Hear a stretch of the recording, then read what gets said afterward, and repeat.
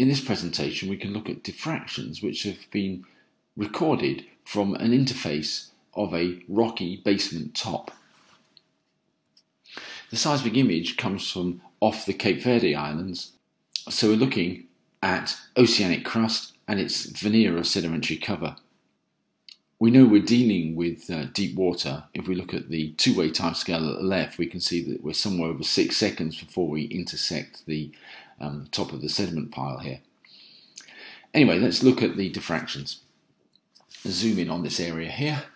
We can see that the image is characterized through its central part by a whole series of parabola. These are diffractions, and they completely obscure any structure that may be in the lower part of the image. So let's just pick these, and presuming these diffractions are coming from more or less point sources on the line of section, or maybe just outside the line of section, generating these parabolic shapes. So we have a rough top to the oceanic crust, and it's this rough surface that generates the diffraction patterns, rather than a coherent, simple reflective horizon. And the sedimentary rocks simply bank in over this profile.